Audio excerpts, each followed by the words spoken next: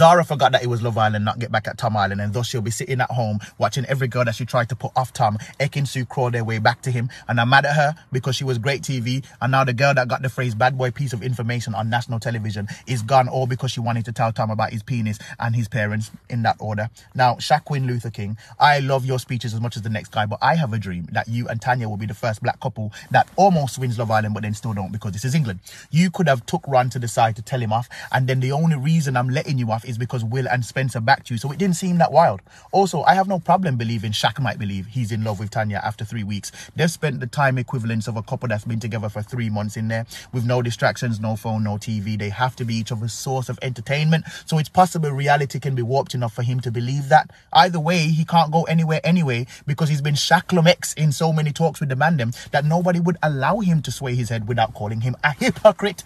I'm assuming the only reason Tanyal, aka her hips do lie, is getting away with comforting Lana on a Monday and moving to Ron on a Tuesday is because Ron is indifferent to her existence. As for Kai, Sammy don't want you. She's not going to kiss you. She don't want her face getting sanded down by the corners of your mouth. Lana, this new guy said that you're his type. Ron said that Sammy is his type. So let's figure it out together as a family. If George has 4 apples and Samantha takes 2, how much times are you going to let Ron mug you off?